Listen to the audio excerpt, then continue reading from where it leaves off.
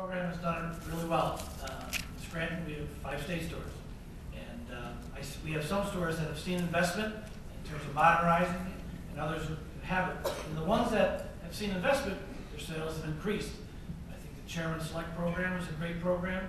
And in the end, it's good business for us because not only do we generate tremendous tax revenues, but it's also smart business for our communities because we have the state overseeing the selling of liquor. And if it was deregulated, it'd be sold anywhere. As a mayor, I would see that problem firsthand. And the fact that we have the state overseeing the selling of liquor is a great idea. And I would continue to invest in it so that we can garner more tax dollars and to see it more successful. Thank you. Mr. Hall. I agree with my colleagues. I do support the system and want to see it improve, but want to keep it in government hands. The reality is that the state store system reformed itself. The employees stepped up and made suggestions and made the whole system more customer friendly, made the stores self-service.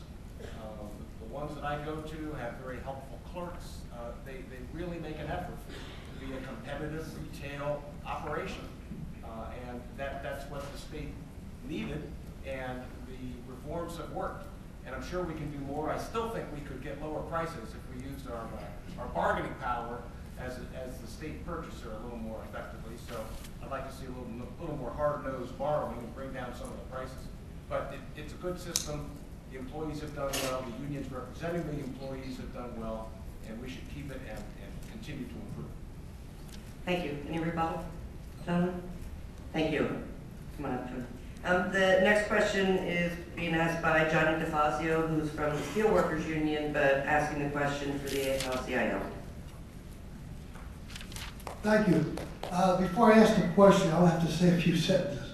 With this health care situation, we have 45 million, probably a little bit more, with no health care. You probably have another 45 to 47 million people with bad health care. You probably have another 50 million people.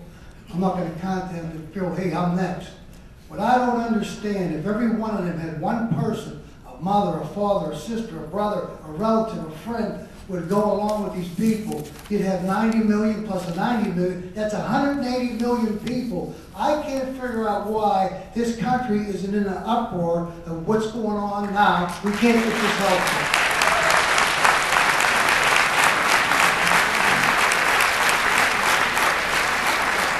It makes no sense whatsoever. Games that are being played, but I'm going to get away from that. I'm not here to make the speeches. These guys are. So I'll drop that. My question is, as governor, with all the people in Pennsylvania without health care, what would you do for the state of Pennsylvania people?